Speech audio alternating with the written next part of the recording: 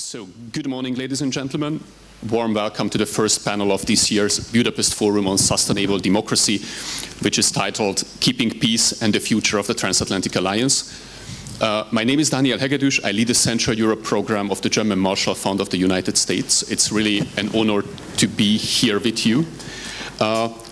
Our distinguished speakers were already introduced, so I just would like to make one small intervention. I would like to ask all those people who know what time it is on the eastern coast of the United States to give a big applause to Réka Szemerkényi.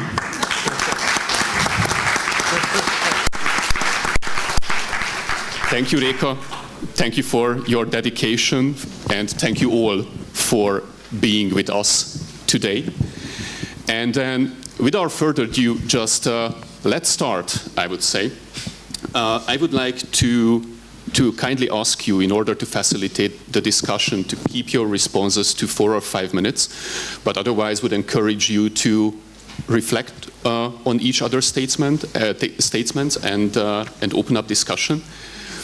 And considering the raging war on European soil, I think the title of this panel should rather call for peace building or the restoration of peace instead of keeping the obviously non-existent peace on the European continent.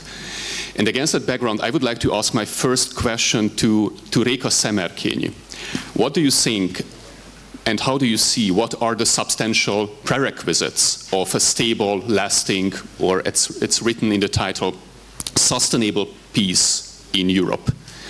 And considering Russia's aggressive behavior practically since 2008, is a stable and lasting peace imaginable at all without a military defeat of the Kremlin and domestic political change in Russia? The floor is yours. Thank you, Dániel, and a warm hello to everyone sitting at the table. I'm very glad and honored to meet my panel partners and speakers who are all my friends. And so I'm glad to see you there, and I'm very happy to be able to join you from overseas. And thank you also for the question. I think it is a very important one because you better, certainly when there is a war on your continent, you better take it seriously, and you better be precise about the words you use and the notions and the strategic thinking that you approach this challenge with. And especially when it's a war of this type, which is completely one of the most brutal types of wars that we can see, unfortunately, targeting civilian population, leveling entire cities, and using a very confrontational language of a kind of a systemic cultural confrontation behind as a driving force of this confrontation. So I think both for the manner and for the strategic goals of the war that is going on in Ukraine, we better treat it as a very serious issue. And so to your question, what are the most substantial prerequisites for re-establishing a stable and lasting peace on the continent?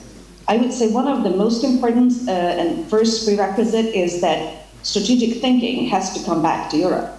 We have to be able to understand and see the world and its strategic developments in a very clear-eyed way. So in a less poetical way, Europe really has to relearn to think strategically, not just in economic and political terms as we're used to in the European Union's framework, and not even just in defense and military terms that we're used to in the NATO framework, but in a very distinctly strategic manner to approach the global developments and the developments that are taking place on our own continent. Because I think this is the kind of basis to take stock of the new reality that is unfolding in front of our eyes. Russia's war against Ukraine is not a minor conflict. It's not smaller sort of skirmishes between two states. It's fundamentally challenging the entire security architecture of the continent. and of course of the broader transatlantic cooperation. So this reality will have to be kind of taken seriously and have to have consequences in a number of issues. We have talked about defense spending, how that has been changing. We have talked about the priorities of reprioritizing military industrial production on the continent and for all of our countries. We have to discuss very seriously how to reprioritize the spending balances between economic, social, and defense. So there's a number of issues. But I think the foundation of this is that strategic thinking really has to be daily, normal, and an everyday responsibility and task of every country on the European continent. A second prerequisite for establishing a long and lasting peace is to refocus on the transatlantic cooperation. I think this is what we have seen in many ways by most countries, definitely in the Central East European region, in NATO's eastern flank, if we want to use this phrase. This is what the Finnish and Swedish strategic change indicates. This is what we have been discussing about the repositioning of US and NATO troops in Central Eastern Europe. This is the kind of expressed in saying that defense spending at the level of the 2% for each country's GDP is not a max, but it's a minimum requirement and a minimum necessity for the future. And so, but beyond all of this, I think what is very important is that what we have to understand that what lies ahead of us is not a time for allowing the luxury of kind of a frog perspective, as we say in Hungarian, to see the world from below. But I believe we have to understand that we're facing an era in which only a super strong cooperation between allies and like-minded friends can generate some kind of a meaningful defense of stability and peace for our own countries and for our own continent. So that would be an illusion to think that any country can accommodate these fundamental changes on their own, and any country can on their own respond to these challenges that are coming. I mean, any country can try, but I think it would be very clearly and in a very short term would be leading to massive problems. So I think the refocusing on transatlantic cooperation is a very strong pillar that needs to be seen as a prerequisite for long-lasting peace and stability, or reestablishing this peace and stability. Even in the European framework, I think we have to reshift our priorities, and we have to, the same way, give an increased focus on strategic elements of cooperation, keep the economic elements obviously strong and foundational, but add on the strategic thinking on the European side, which will enable Europe to be a real partner of the United States and to be a real player in the transatlantic framework. I think these two prerequisites are kind of the foundation for the next decades to come. Thank you so much, Réka, and many thanks for underlining the importance of strengthening strategic thinking in Europe and the Transatlantic Alliance. As a staunch Atlanticist, I couldn't agree more. And I wouldn't like to oversimplify my question, but would come back to the point whether a lasting peace is imaginable without Russia's military defeat, or we have to embrace practically that we will live in a world of conflict and insecurity without this in the future. Just in one or two sentences. Oh, sure. I didn't want to avoid that. Sorry.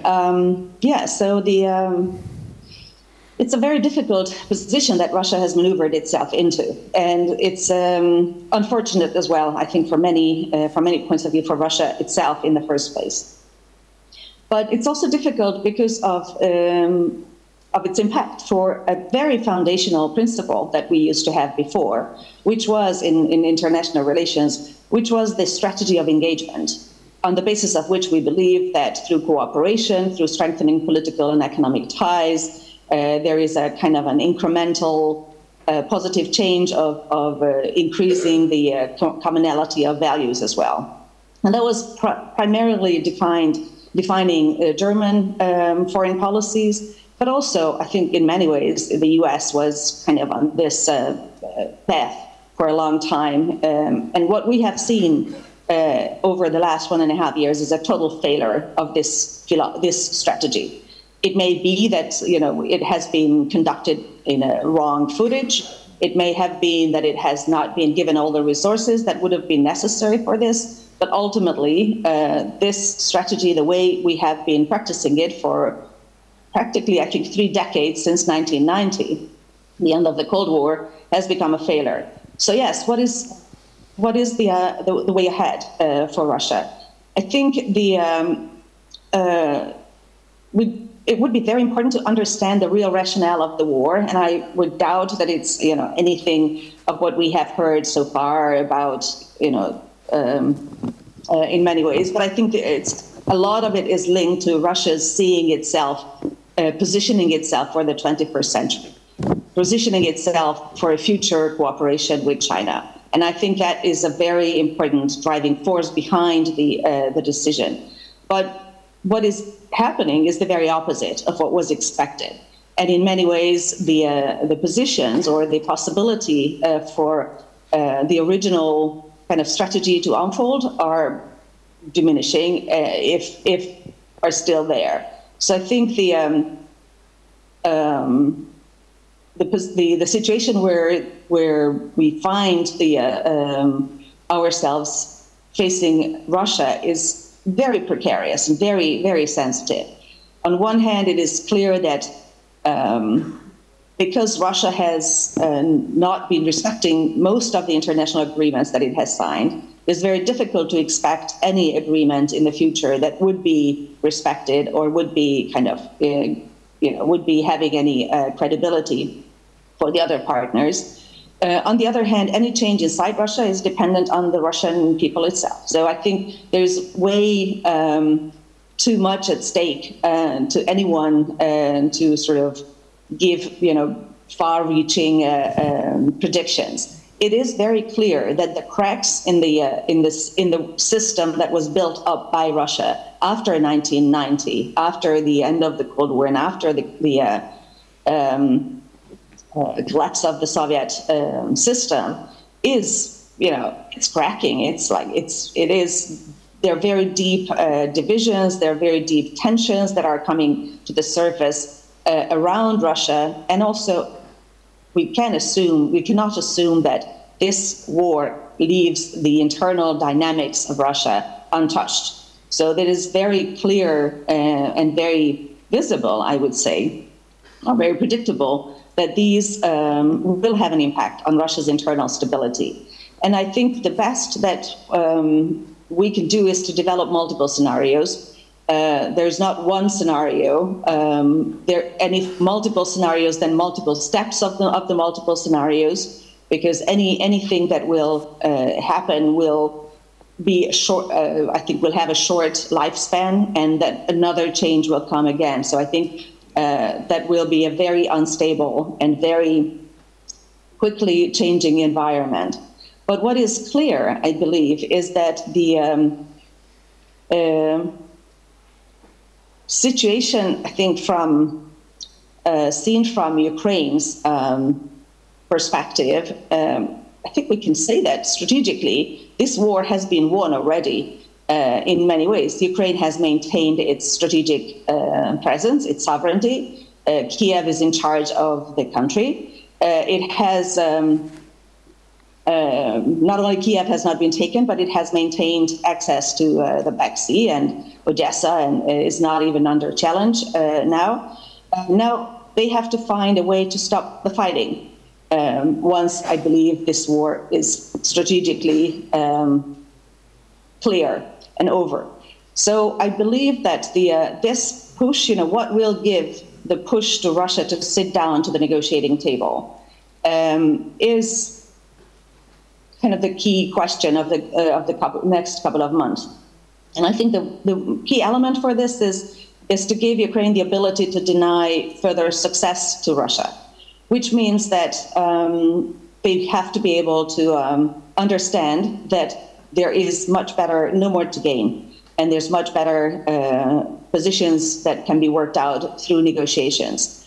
Other than this, I think the internal challenges and the internal changes in Russia will come by themselves. I don't think there is much that anybody can do about it. This is a situation into which Russia maneuvered itself. What is very important is that because it's a nuclear state and because there is a instability easily popping up from the inside of the political leadership, we have to be aware of this element and we have to be sort of engaged in that level. So, but I believe that this is the moment in which the further destabilizing forces can be expected both inside Russia and around Russia. It will have an impact on political developments, and these political developments will be leading us into a long period of instability. It's not like we can expect, even if there are analyses about the post-Putin Russia. It's not that we can expect a leader to come up and take control and just take over and carry on as usual. I think it will be a very, very long period. So yes, that will be a factor in redefining or rebalancing the stability of the European continent for a long time. Which just means that the position of Ukraine and relations with Ukraine will be strategically important for Europe. Thank you so much, Réka, for your insightful thoughts.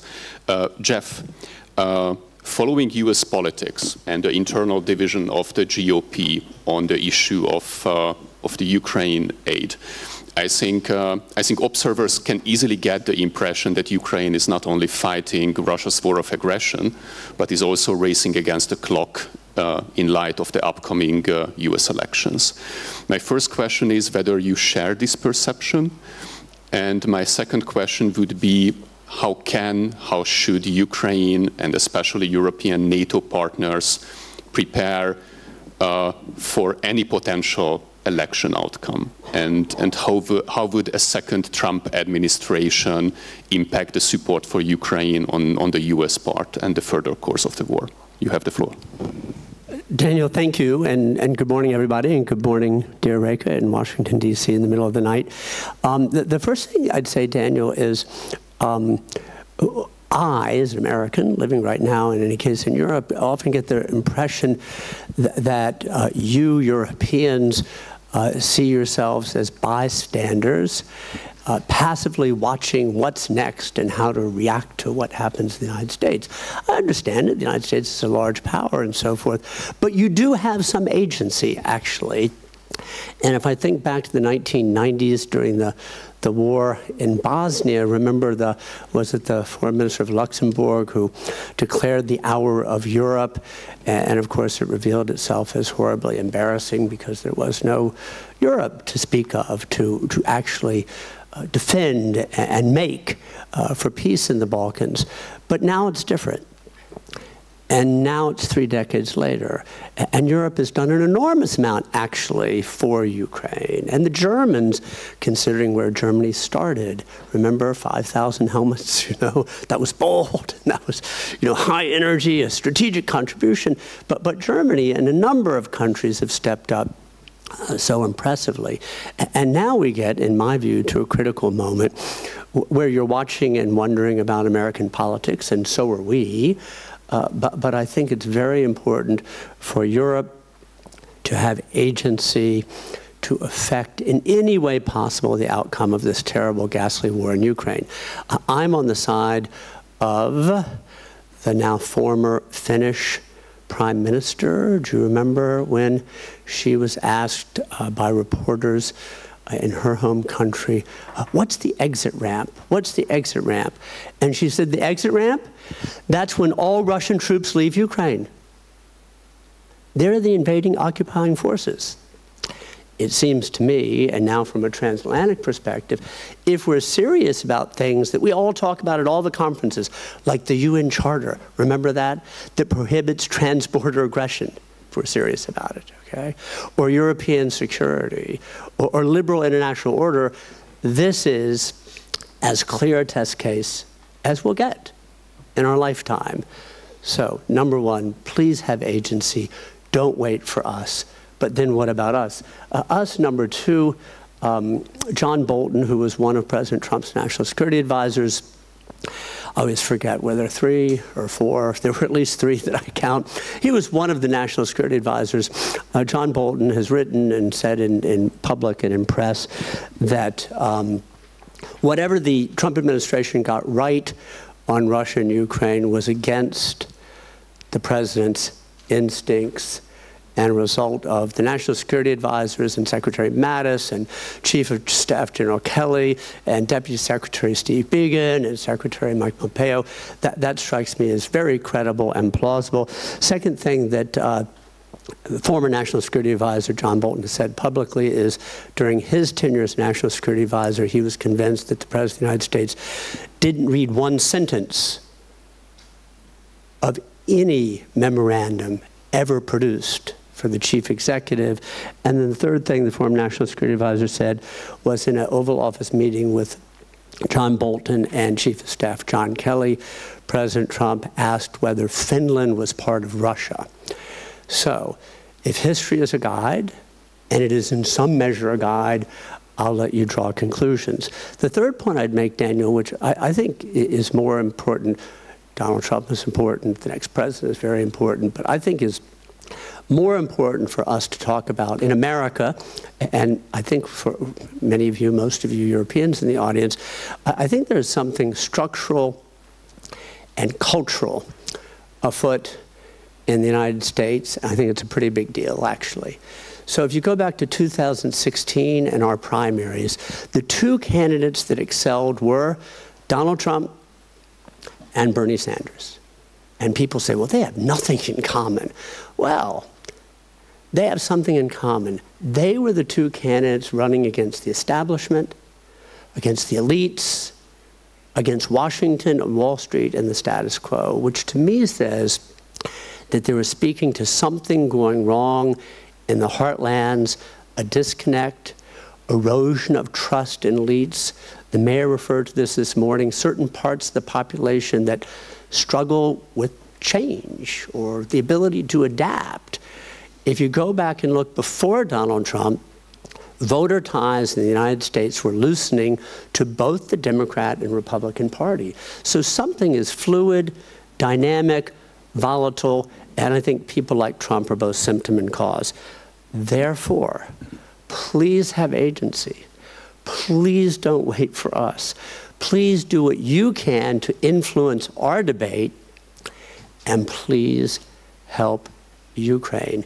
It's my own view that if the end game is one more frozen conflict, that's a chance, in my view, for this Russia in any case, to reset and start again in the future. Thank you so much, Jeff. We definitely will touch upon the question of European agency several times in this discussion. But as a European, I think we also very much hope that that bipartisan consent will be able to kept on strategic issues in the US as well. In contrast to the first perception, GMF is a US organization and not a German one, so just as a background. And I think Germany is rightfully ridiculed for this 5,000 helmet story, but I just would like to underline that since then Germany is the 2nd largest provider of military support to Ukraine. So I just would like to underline that the country definitely stepped up to its role in this conflict as well. But before we would turn to European agency, I just would like to ask Mr. Pappin a bit about the role of Hungary in this regard, because certain NATO member states like Turkey or Hungary focus their efforts on diplomatic mediation, on peace efforts, instead of providing military aid and support to Ukraine. And in the case of Hungary, what are the cornerstones and what are the tangible results of these peace efforts and mediation, for example, the Budapest Initiative for Peace? And the second question, whether the Hungarian government, with its rather conflict-seeking approach in the Hungarian and Ukrainian bilateral relation, isn't it undermining practically its own role as mediator and the credibility of the Hungarian peace narrative. Over to you. Thank you, Daniel. No, I'll try this one. Thank you so much, Daniel, and thank you for the opportunity to address this crowd. Thank you, Mr. Mayor. Good morning, Your Excellencies. I think that Hungary has basically played the role of a voice crying in the wilderness since the beginning of the war. And the result of that is that the Hungarian position with regard to the war is often controversial.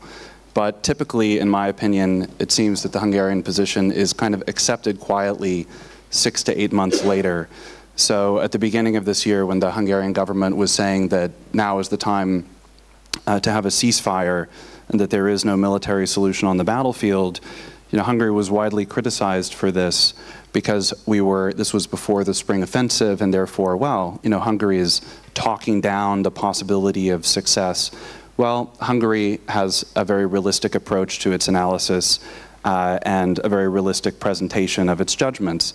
And again, that often causes controversy.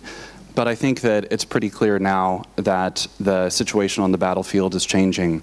We're already hearing, even on this panel, the definition of victory is being redefined, and this is already happening in the American discourse.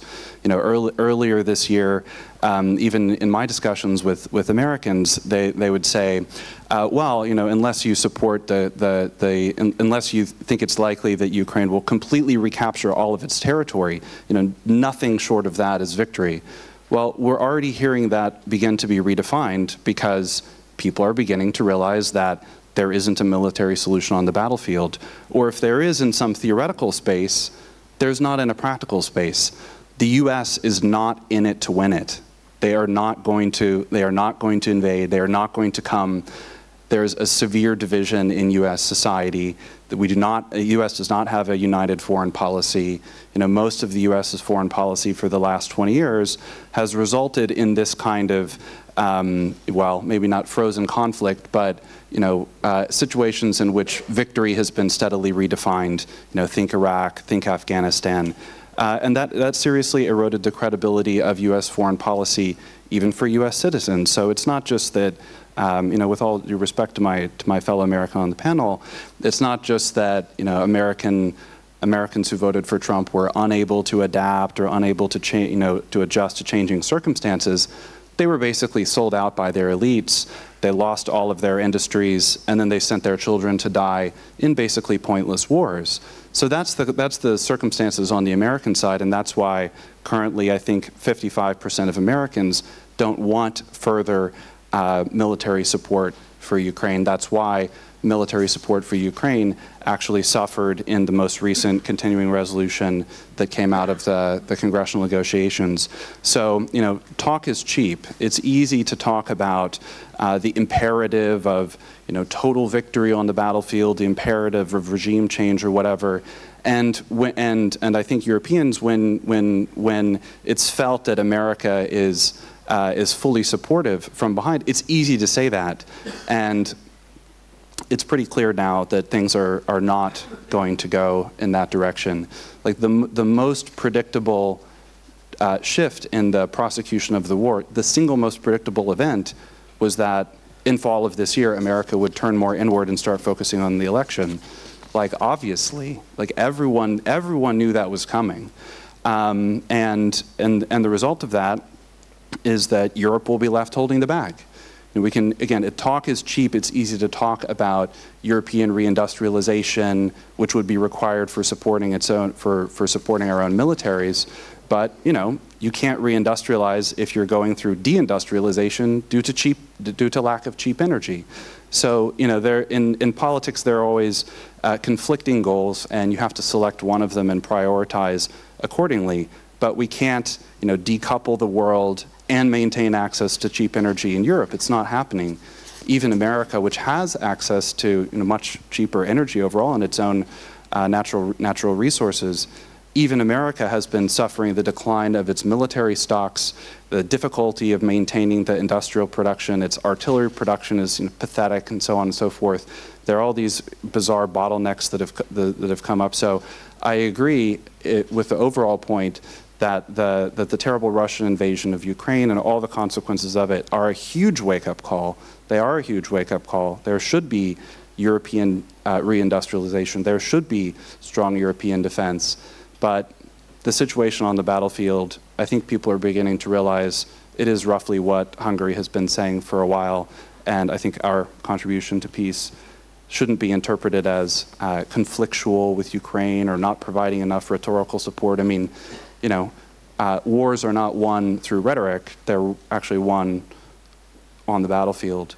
And so I think Hungary's contribution is to be ahead of its time on this imperative. And we're already seeing the victory being redefined within the West, but we have a simple definition of peace, which is immediate ceasefire. Thank you so much, Mr. Pappin, for your insights. I think the Hungarian assessment of the situation was over the past 20 months that a Russian victory is inevitable, but Ukraine is still standing in that regard. But we will see in which direction, in military sense, this conflict will end. I fully agree on your assessment regarding the necessity of European reindustrialization. Aside of the lack of cheap energy, I potentially would add the lack of workforce as one of the further limits on European industrialization. But I think the question of European agency was several times touched upon. And I would like to ask you, Mr. Lunak, that I think nearly all European stakeholders remember the words of Donald Trump and his public contemplation about the US abandoning NATO if European allies don't pool and don't provide their fair share to the joint burden sharing of the organization. And just as it was asked, how can European NATO allies uphold crucial support to Ukraine, potentially against the background of a reluctant next US administration? How can Europe make support to Ukraine Trump-proof? Over to you. Well, many thanks for the floor, many thanks for the invitation. I will make 3 points, and in fact, I will start with commenting on what Mr. Gedmin said and Réka, you know, in many ways. Well, first of all, the question was what is, how to make sure. You asked the question about Russia's defeat. Russia has been defeated. You know, strategically, Russia failed to deliver, to achieve its goals, which the goals of its aggression. In fact, now the question really is to ensure Ukraine's victory, which is not necessarily the same thing. I'll make 3 points. First, on the, there is no point in denying or being in denial or belittling challenges that may come with any political change in any member country of NATO. But again, let's at the first Trump administration. In fact, there was a lot of rhetoric in the election campaign. But if you actually look at what the Trump administration, and I'm not saying that it's going to happen again, but it's the only evidence we have. In fact, there were not so many there was more continuity with what was in place than many feared and predicted. In fact, the Trump administration increased the budget for defense of Europe. It did not derail any of the ongoing initiatives such as the European Reassurance Initiative or European Deterrence Initiative. In fact, U.S. Congress has been taking measures since 2016 to make it impossible for any U.S. administration to withdraw from NATO. And in fact, if I understand it correctly, that proviso again is part of the 2024 spending bill. So I think we should take a look at the evidence. My second point is that I don't think that we can sort of conclude that the U.S. public is isolationist. In fact, if you look at the raft of public opinion polls, you know, it actually shows a more nuanced and I would say a positive picture of US support than some doom and gloom narratives would suggest. For example, you know, in June and July, nearly half of Americans wanted Congress to spend more money on Ukraine. 76% of Americans saw Ukraine victory over Russia as important to the United States. So, you know, I think we should take into consideration also that reality.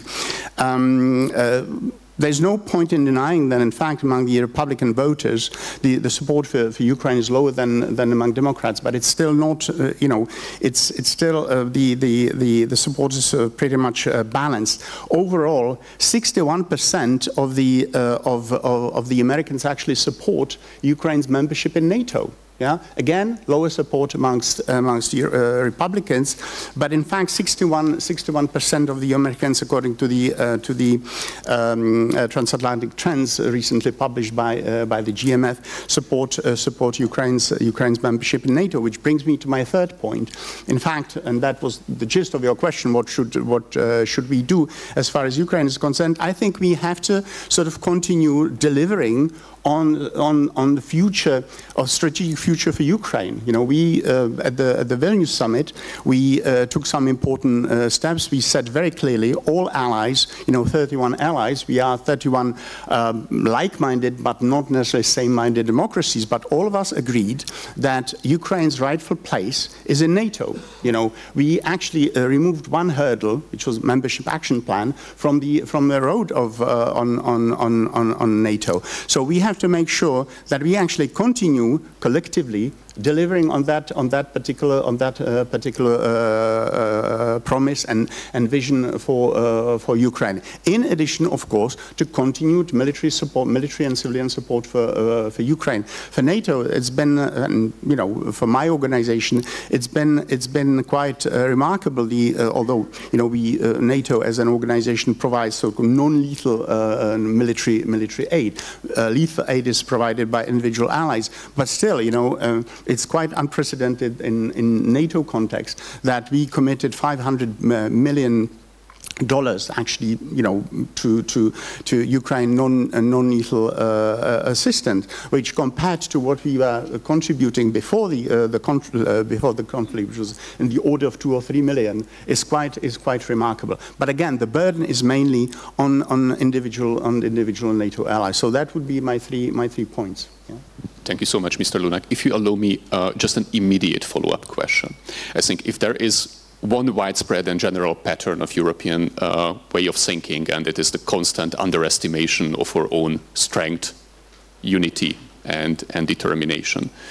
And obviously it was fantastic to see how European NATO member states and EU members rallied around the flag after February 2022. Nonetheless, now we can also see the limits of that unity. And determination. We see the Turkish-Hungarian blockade to Sweden's NATO accession.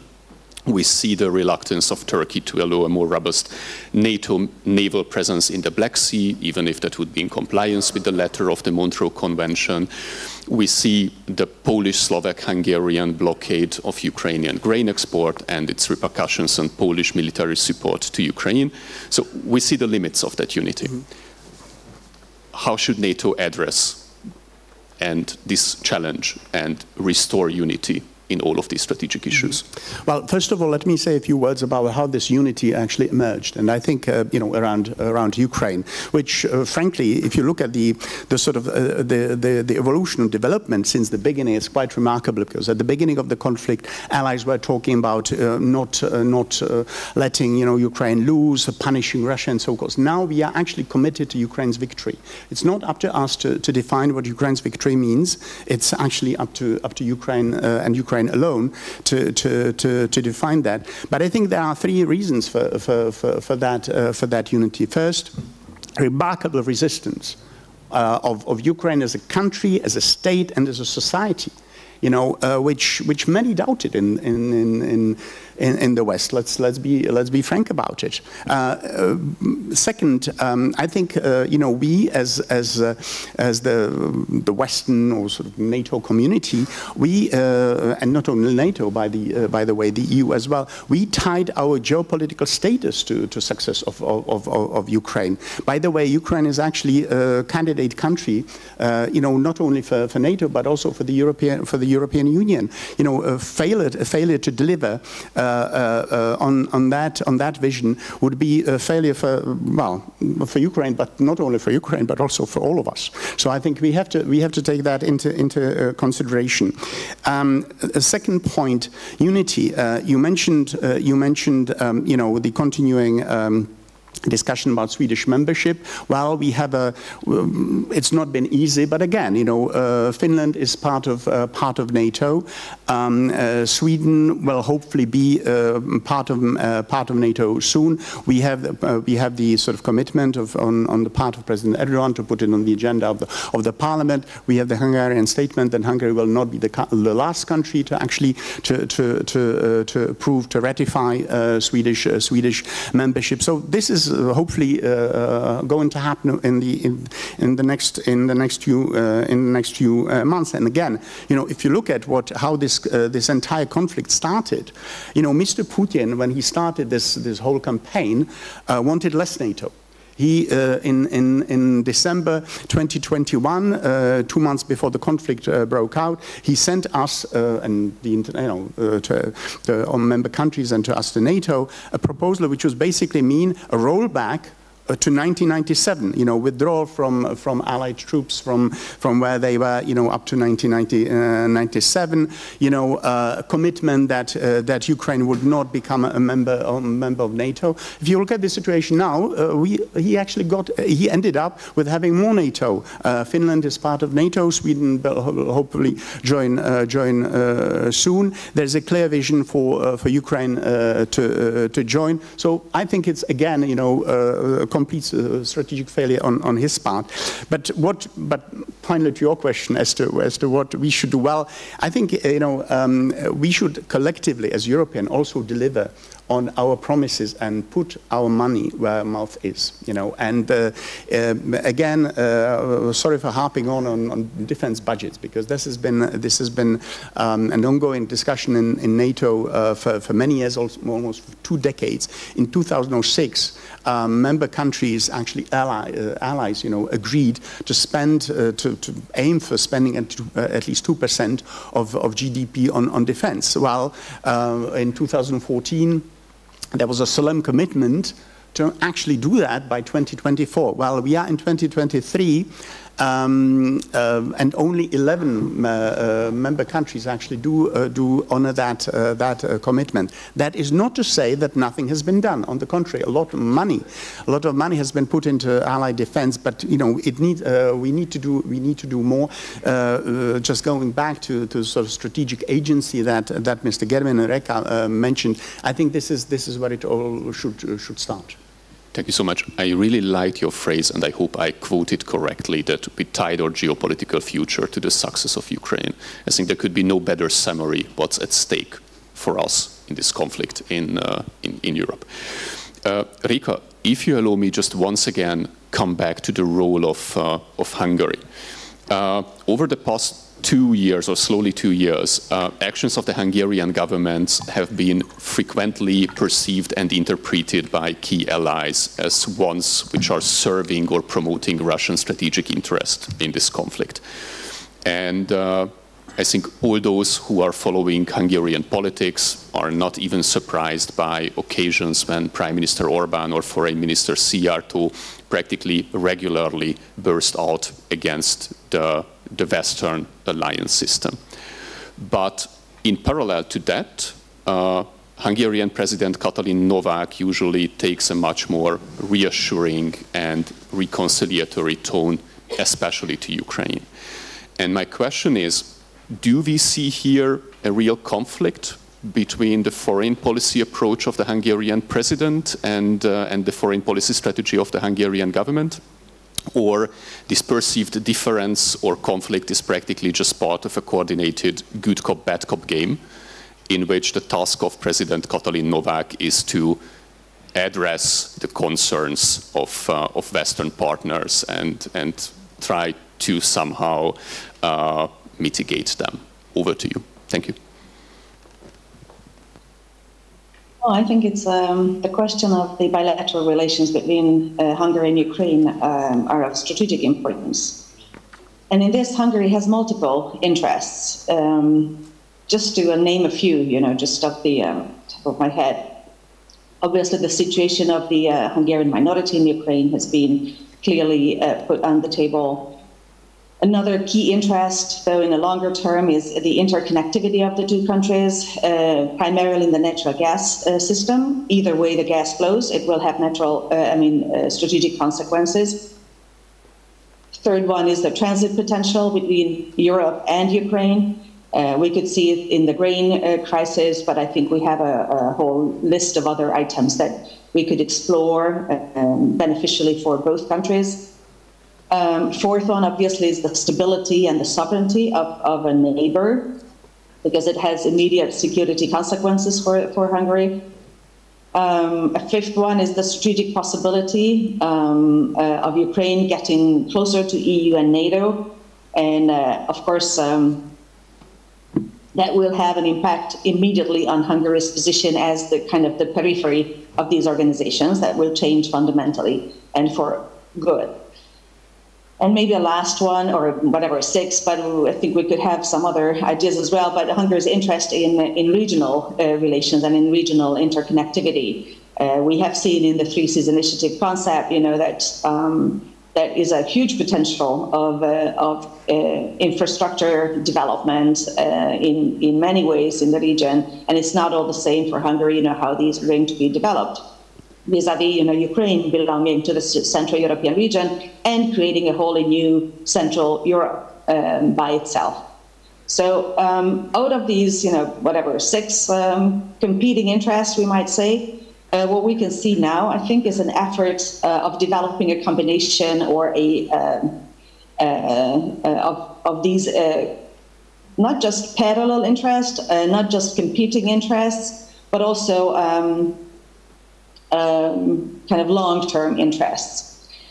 If we take a look at this relationship in the longer term, we have to be aware of the fact that there are some hard facts that will stay there. Ukraine will remain a neighbor of Hungary, for sure, for a long term. In Ukraine, Kiev is going to remain in charge of decision-making about the future of the country. The Ukrainian-Russian relations will remain tense and strained for a long time, 100 years at least. Just imagine the children of those who are killed and the children whose homes have been destroyed by Russian soldiers and the Russian military action will have to talk with the children of those who killed their fathers and who destroyed their homes. So we will have a generational impact of this conflict for a long time, even if there is a fundamental political change in Russia. That will not go away without, overnight. A fourth very important element is that Ukraine's relations with the West will remain very important, both for the EU and for the US. So I think all of this kind of show into the direction that, okay, of all of these priorities, competing priorities that Hungary has with Ukraine, and the fact that Hungary prioritized the issue of the national minorities and the situation of the national minorities is something that will have to be taken seriously by Ukraine, at the same time as Hungary will have to take seriously the priorities and concerns of Ukraine. I believe that it's very clear that if that is the priority, there is place for criticism and concern on the Hungarian side. The question is the time for this criticism and the manner of this criticism or the style of this criticism. So I think in the first step, what would be very important is to start a more systematically cooperative language in the bilateral relationship. I think it would do a lot more good for both countries, and it would take both countries much farther away in achieving their goals. And I also believe that if we look back, 5 years down the road to this current situation, both of these countries, both Ukraine and Hungary, will regret the emphasis on confrontation and conflict in the narratives that is being used.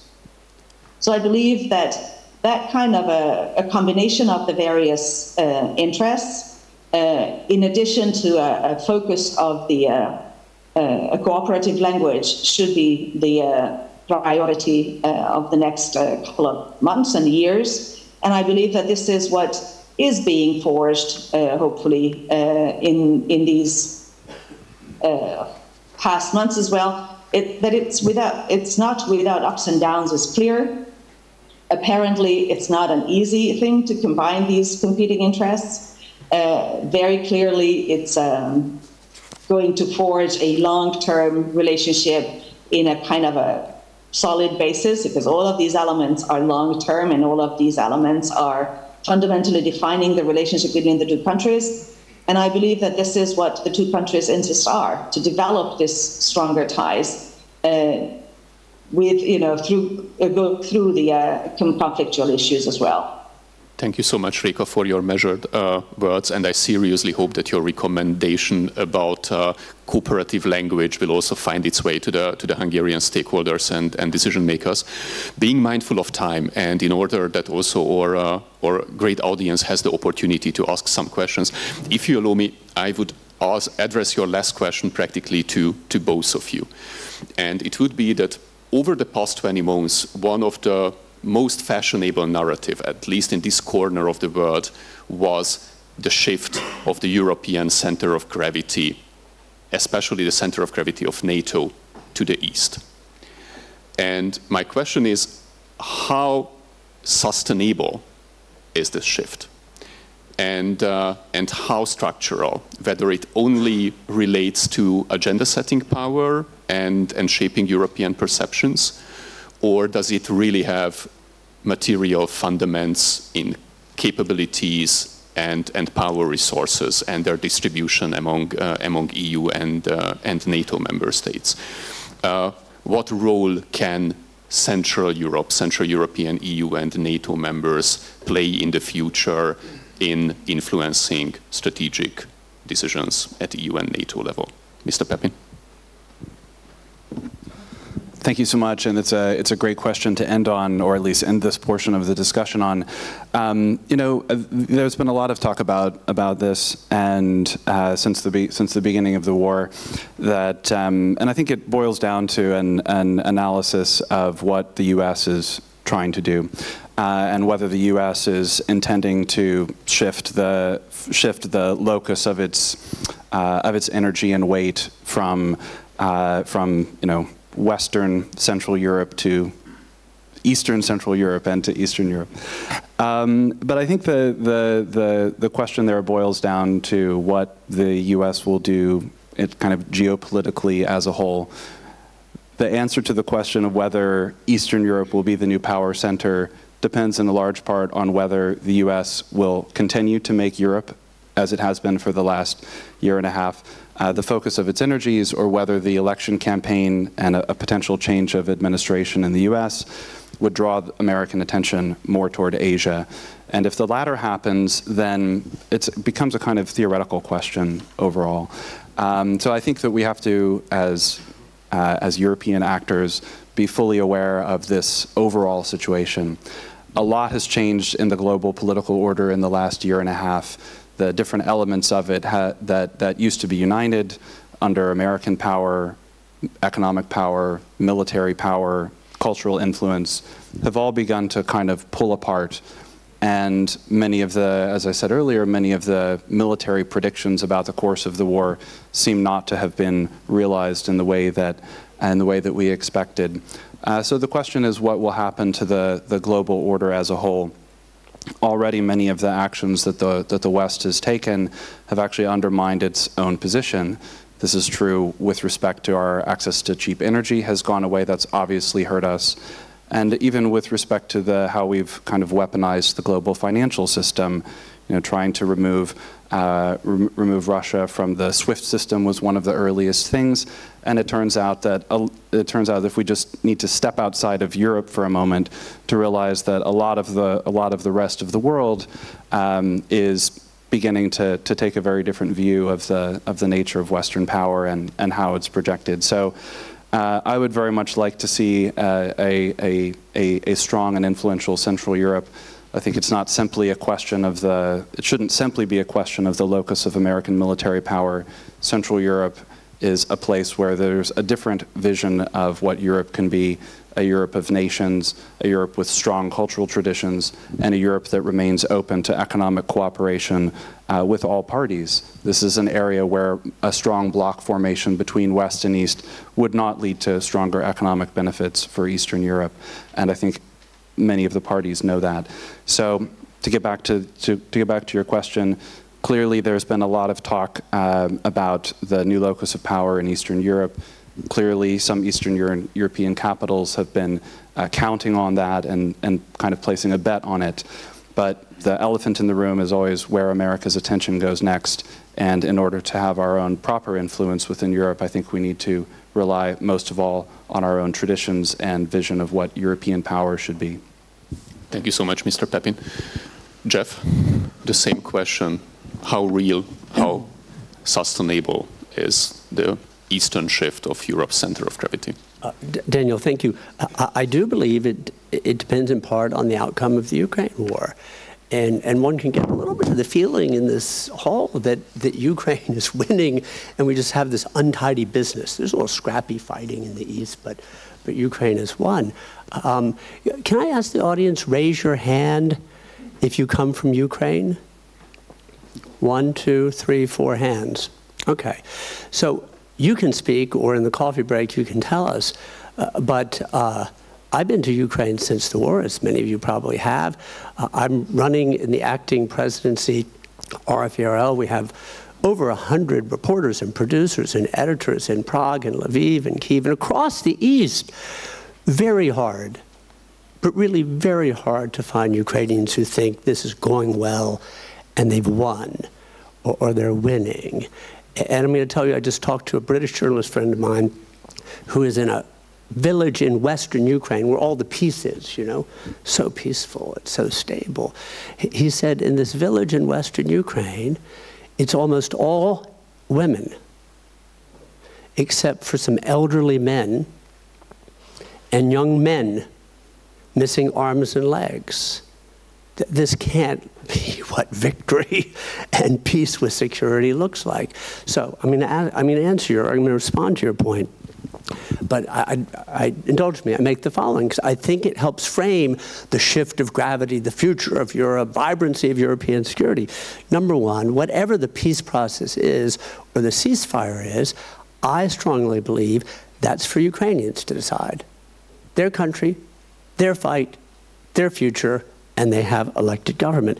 Second of all, the President of the United States, President Biden, said from the outset, no American troops on the ground and no American pilots in the sky.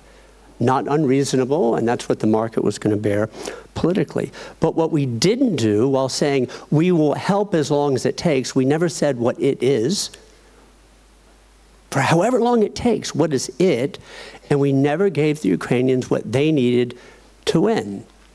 Long-range missiles, the necessary tanks, and air powers. If you look at the top American generals like retired General Breedlove and retired General Hodges, very well known in Europe, they say we would never send our American men and women into battle like that, ever. Into these densely knit minefields without air power, the long-range missiles, and the requisite tanks. So, pivot, okay. I believe that if it's, you call it rhetoric, if you will, but I'm following the Ukrainian lead. They actually want their country back, you know. And for those who say they don't need it all back, if someone says that in Paris, I would say you go first. Give up part of Provence as a goodwill gesture, of sign of peace and dialogue for the next peace summit. I just don't think it's ethical, moral, politically sound, or strategically wise for us across the West to start giving up parts of Ukraine in the name of peace. And I don't believe it'll be peace with security. And Daniel, we didn't talk about China, but it was referred to. I think China watches this very, very carefully. And I don't think China cares about Ukraine. And I don't think China cares about Russia. I think China cares about whether we have the will to help Ukraine prevail, and we have an attention span more than 5 minutes. That's that. So on the shift of gravity, there is some shift of gravity, but the mantra that gets repeated I don't think captures the full reality. So we know Poland has stepped up and is building its land forces, and there is some strategic shift of gravity to the east. A, it depends on the outcome of the war in Ukraine. I do believe whether it's sustainable. And B, look at Europe as you do. You're more expert than I in a more differentiated way. In parts of Central and Eastern Europe, you see fragmentation. Look at the elections in Slovakia. Look at pro-Russian sympathies in Bratislava, I will say Budapest, I just said the word. And then Romania, how complicated, supports Ukraine, but not so much publicly because they're conflicted internally. And then we can go down through Bulgaria and Serbia and Greece, NATO member. Part of Europe is rather fragmented and conflicted and peace at any price, let's say, for you Ukrainians. The other part of Europe, Poland, Czech Republic, the Balts, the Nordics, what emerges is, I would call it a common operating picture, you know, threat perception or strategic culture. And there you have a sense and a spirit and a language that doesn't exist in other parts of Europe, and maybe not even in the United States. So I started by quoting the ex-Finnish Prime Minister. I'll close by quoting the Estonian Prime Minister. Do you remember before the Munich Security, at the Munich Security Conference, right before this invasion, remember not the first invasion, this invasion of Russia, of Ukraine, the Estonian Prime Minister, it was brilliant. It's on YouTube, it's about 60 seconds. It resonates in the Baltics, it resonates in the Nordics, it resonates in Poland, it resonates in the Czech Republic. Other parts of Europe, not so much. She said, before this invasion, she said, here's how the Kremlin negotiates. So generalizing, but there we are. She said, first, what Russia does is demands what doesn't belong to it, okay? And then when that's challenged, it threatens to escalate. And then when it gets to peace negotiations, it insists on getting more than they had in the first place. Not a bad formulation. Thank you so much, Jeff, for this sobering analysis. Oops. Yeah. And thank you all for your insights. I think you provided us a lot of food for thought. I am aware of the time, but I think it would be fair to allow the audience to ask at least 2 short questions, and I really ask you to provide two short replies. So ladies and gentlemen, you have the floor. Please raise your hands. Our colleagues will provide you the micro. Any questions? There a question back in the rows, and potentially we can take also a second one together. Can you hear me? Yep. Great. Thanks. My name is Ben Novak. My question is for Gladden Pappin. I don't know, are we allowed to consider you a representative of the Hungarian government? No. Okay. So just working for an institute affiliated with the Hungarian government. I understand a lot of the rationale behind the statements you make, and one thing that perplexes me, and I'd love to know the answer to this, how do you square that reasoning with the conspiracy theories and the hate-mongering generated by this government's propaganda apparatus against Ukraine, a nation that Vladimir Putin has launched a genocidal war of aggression against? Thank you, Ben, for the question. And a second question, Petr. Thank you, and sorry, it will be just a short question. So there are many discussions these days that the Middle East conflict will suck away a lot of attention, resources, and probably popular support from Ukraine and supporting Ukraine. So what's your take on that? Thanks, Petr. Mr. Pappin? Thank you, Ben. I guess I don't fully understand the direction of the question, but you know, certainly the media environment in the United States is more than a little bit toxic right now. So I'm not really sure what the comparison. I'm not sure. Yeah, I'm not really sure what the direction of the question is. But from a serious foreign policy standpoint, Hungary stands for its own national sovereignty and interests, and so those primarily include peace. So what Hungary wants is to have a quick end to the war as possible. And I'm sure that in every media environment there are a lot of provocative communications. So, it's an interesting theoretical question, but on a practical level, media debate is always intense and includes a lot of characterizations on both sides. So, that's the nature of it. And unfortunately, the reality is that the conflict won't be solved through memes on either side. It seemed like there were a lot of arguments at the beginning of the war, like the West is winning the information war and stuff like that. And the West put out a number of similarly provocative accounts. It's something that happens during war. So I don't really find it a strange or frankly interesting phenomenon. So I'm afraid I don't then understand the thrust of the question. Thanks. I think the blockade of the European Defence Facility or the blockade to the raising of the European budget ceiling in order to undercut support to Ukraine is a bit more tangible policy position than just narrative and provocative language. But I think we can continue this discussion by a coffee in the break.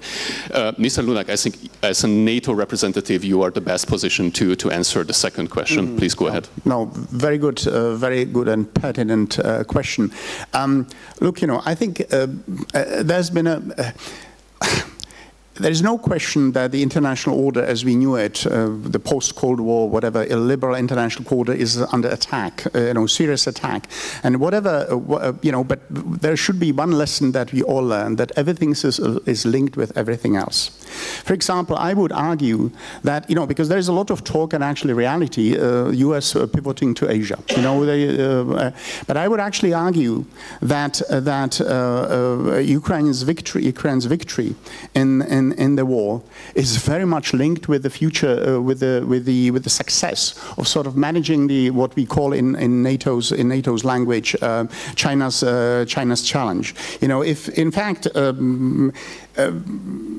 I think it's in the interests of all allies, but in particular of the United States, to make sure that Ukraine wins and which will actually make it easier to deal with China.